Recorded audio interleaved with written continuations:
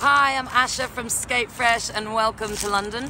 So today's video is not a technique video, but it's a question that many people are asking me, and this one came from Danny, and it's specifically about foot pain.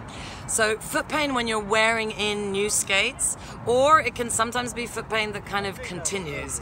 So when people ask me about foot pain, I always ask several questions, and primarily, where is the foot pain and what kind of pain is it? So first of all, if you're getting a blister, it means that your foot is moving inside your skate. It means your skate is too large and you need to stop the movement. So 2 pairs of socks or, a smaller pair of skates. So blisters generally mean movement, which means not well-fitting skates, okay?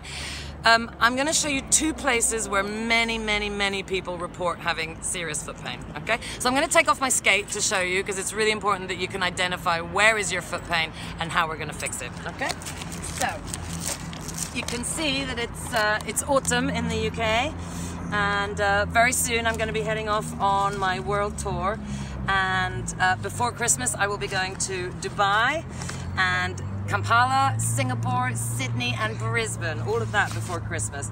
So if you want to know more about my world tour, if you go to the Skatefresh website, there is a world tour page.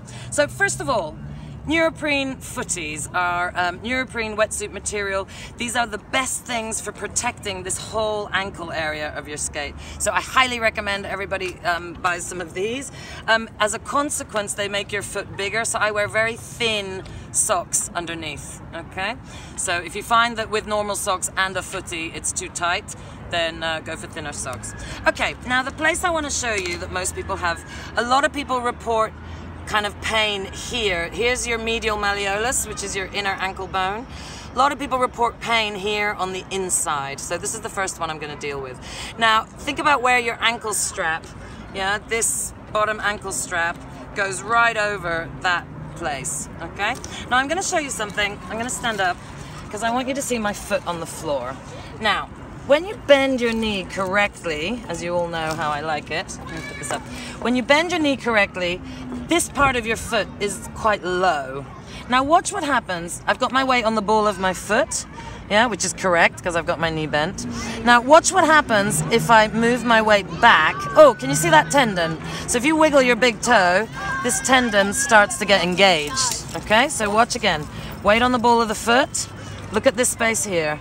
As I move my weight back, boom, the tendon engages. That, if you have any pain or any kind of, pressure pushing, I guarantee you it's probably, you see the tendon doing its thing? So if you keep the weight on the front of the skate, the tendon is relaxed. That's how your skate should be in your foot should be in your skate. So if you're getting recurring pain here, then it's probably not bending your knee enough, your weight shifting back and the tendon doing its thing. Okay, so many people have this problem, okay? So again, more knee bend, see if that fixes it.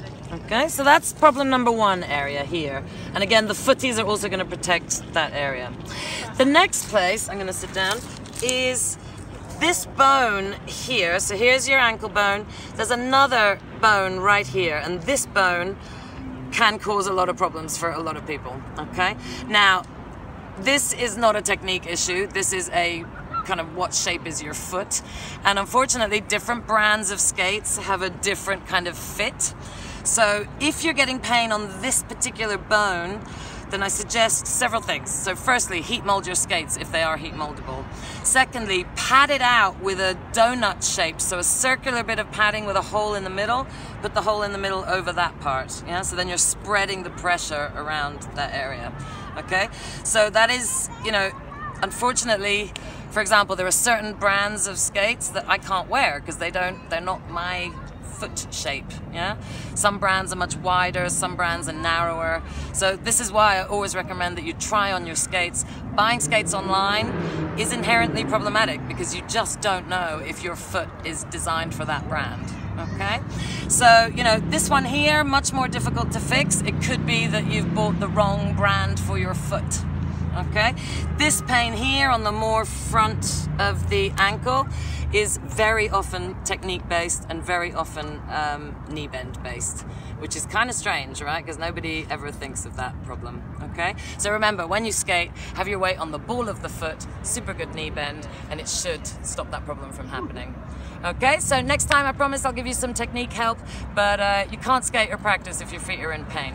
So I really hope this helps, and I hope to see lots of you on my world tour. After Christmas, or rather after the New Year, I will continue from Brazil. I will go to Peru and Mexico, San Francisco and New York. So if I'm going to be anywhere near you, please do come and see me. I promise I'm much better in real life in class than I am on YouTube. So hope to see you soon, and I have another great exciting announcement. I have a new website with lots of free things coming for you extremely shortly. So hopefully I can help you even more. Have a great day and enjoy your skating. See you soon.